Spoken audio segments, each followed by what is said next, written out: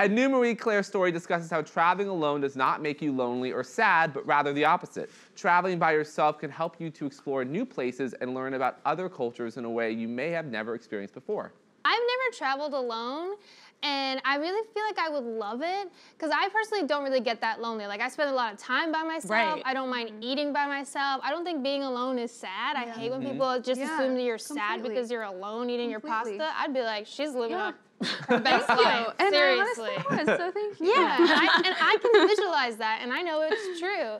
But I come from like a background where, like, you know, me and my mom watched a lot of Lifetime movies, and like we just have a sad story jukebox going. So like even like, okay, I was thinking about doing a solo trip, and then I had to like end up reading this article about this couple who just got like magically like disappeared in the Dominican Republic. And then my friend who went someplace else she went with her friend. They ended up one of them got roofied, and the only reason why she was okay was because she had her friend spotting her. Wow. So I just hear so many horror stories that I think it's like, I'm not afraid of being alone or being like perceived as sad. I'm afraid of like, you know, all the potential bad things can happen. But you know what? I could die right now from a heart attack. So what am I doing?